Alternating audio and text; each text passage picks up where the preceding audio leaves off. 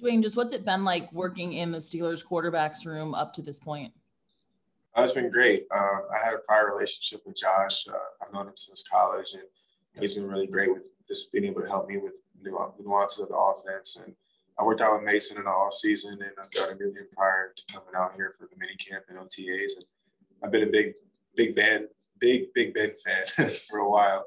So just to be able to be in the quarterback room with these guys, and they played high-level football, and be able to learn from them, it's been a great experience. Coach Sullivan's also great. He coached Eli Manning and his Super Bowl runs, and just having those guys who know a lot about football and doing the best they can to help me out has been a great experience.